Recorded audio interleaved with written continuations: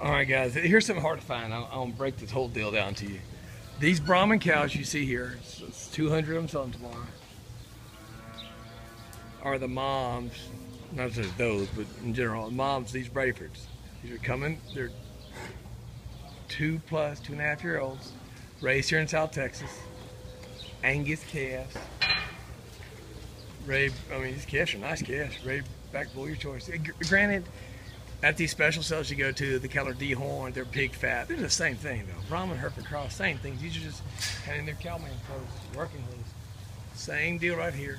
Plus, the rancher is selling the exposed sisters of these. So he has the video. Put all these videos together on YouTube. He'll have the Brahman cows with their mates. These heifers, younger brothers and sisters. Then he's got the 1.5-year-old girls. They're exposed, selling tomorrow. Really good heifers. Then he got these heifer pairs. Working clothes in brush country. These look like, I guess they're Angus iron calves. Nice group of calves on them. We're gonna have of these pairs, probably 30 some odd. These pairs are mates. A load or almost a load. Again, these are more of the same. I'll get up here and lighting's a little better. These are the exact same cattle as the other ones. These are mates. Again, I'll include on my YouTube account, Cowboy Says One, Cowboy Says One, I'll have the mates of these that are exposed heifers. I'll have their Brahman mamas with their calves that are mates to these heifers as well.